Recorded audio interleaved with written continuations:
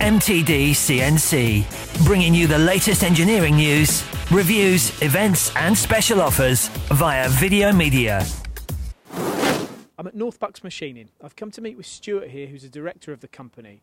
They've recently invested in a new Quaser 5-axis machine from the Engineering Technology Group, and we're going to go and learn about the features and benefits of this machine.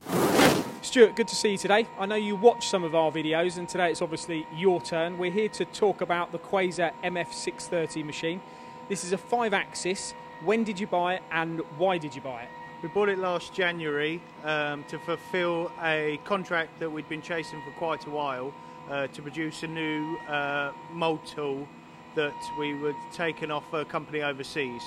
And to be able to compete in the marketplace, we needed a 5-axis machining to reduce the setup times and the man hours involved in producing the tool.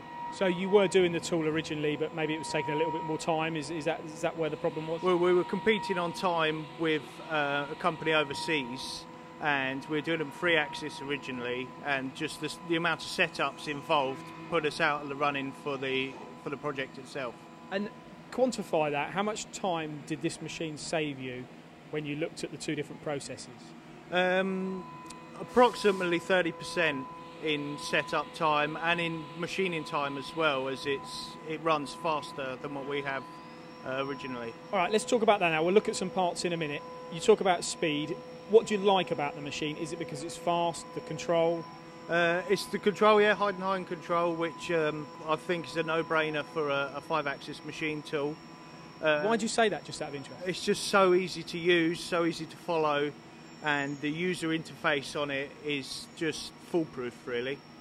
I mean, Hyde and Hain have been what you'd probably class as a leader in the control market, certainly for 5-axis machines, because of their conversational elements. Is that the areas that you're talking about? Exactly, yeah, indeed. And we needed to hit the ground running with this machine, so to learn another language or to prove that another language worked, we didn't have the time to do that. So we got it linked up with our CAM software. I was familiar with the 530i control anyway, and we just hit the ground running.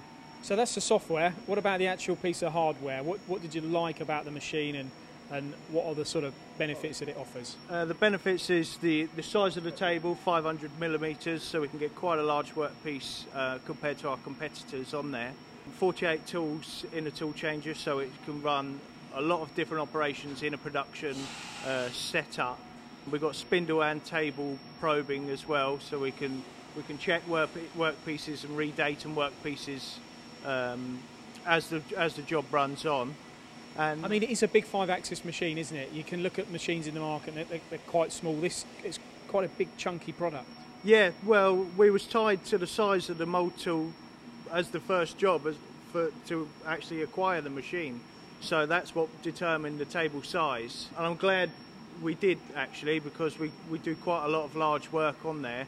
You know, up to the envelope size, 630 mil we've had on. So well, let's have a look at some of the parts that you're actually machining. Okay, yeah, sure.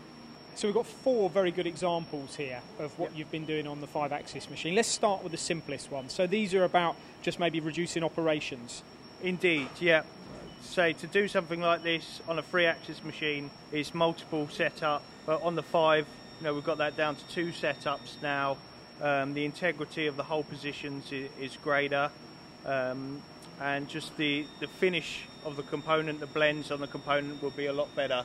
So you got a collective, you got surface finish, you've got less labour intervention, and you've got less risk of error on the part. That's correct, yeah.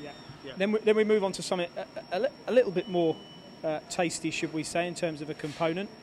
That's quite intricate 5-axis machining. Indeed, yeah. It took a lot of programming and proving out time, but the finished product, as you can see, is quite nice. You wouldn't program that out of the control, though, would you? No, not at all. That's programmed offline. And what do you program that on? OpenMind's Hypermill. Okay.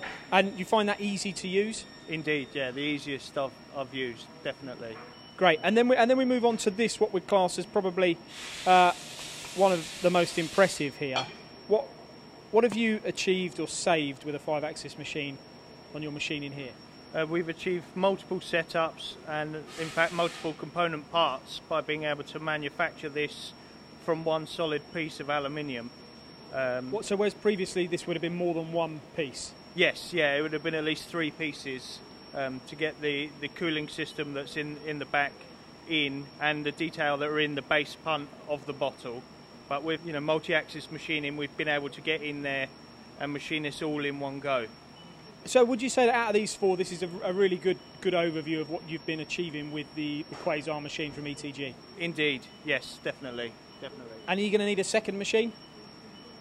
Never say never, never say never. Yeah, it's on the cards. Okay, well, it's obviously a very progressive business and you're doing really well. Some great components, and I'm glad you're having some good success with the Engineering Technology Group's 5-axis machine. Thanks, Stuart. Indeed. Thank you. Cheers. For more videos, products and news, go to mtdcnc.com or follow MTD Online on Twitter.